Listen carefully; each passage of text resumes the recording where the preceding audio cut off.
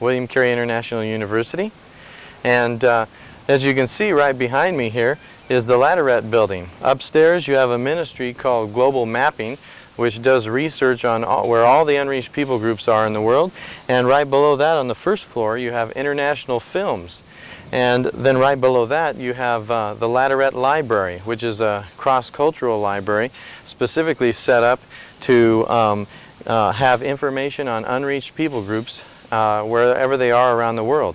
And I do a lot of my research here for Create International, our new ministry that Carol and I have set up to produce multimedia evangelistic tools for unreached people groups. And I've done a lot of research on unreached people groups through this library, and it's been really helpful. And as you can see, our house is right across the street from the library, which is real strategically located here. It's the house with the red railing there. Now what we're going to do is we're going to go up into this building, into the first floor where Carol has her office, and we'll show you a little bit of the work that she does there.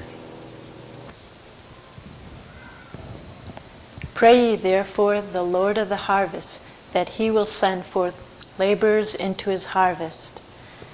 And that's Calvin and my goal, is to be involved in mobilizing as many people as possible into the unreached people groups. Currently, there's only about 10% of missionaries that are focused on reaching unreached people, which constitute about 2.5 billion people. And in Asia, this current statistic is 1 worker for every 450,000 people.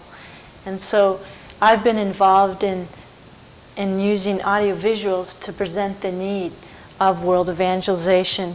And I look at slides here, and my heart is really grieved at the need in the world. I look at people's faces and I see people that are lost and empty without the gospel, and I realize it's for these people that Christ died and gave his life for, and he's calling us to go forth into his harvest fields to present the gospel to these people.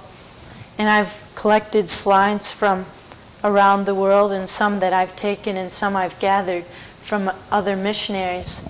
And then I use these slides, and as you can see in the other room, I have presentations and have equipment to be able to duplicate and color correct and make special effects on slides. And with these audio visuals, we want to use them as a tool to both mobilize people and educate people about missions, but also to use them in evangelism, to present the gospel in a way that people can see the gospel through symbol systems. And we're going to put slides together with audio visuals and with music, and present the gospel in a way that they can understand. And this is where I put together the presentation that you'll see called A Challenge for Completion. And Calvin and I worked on the script and put slides together to present a message to the body of Christ that there is a task that's still yet to be completed. And we pray that you're challenged at your part in completing the task.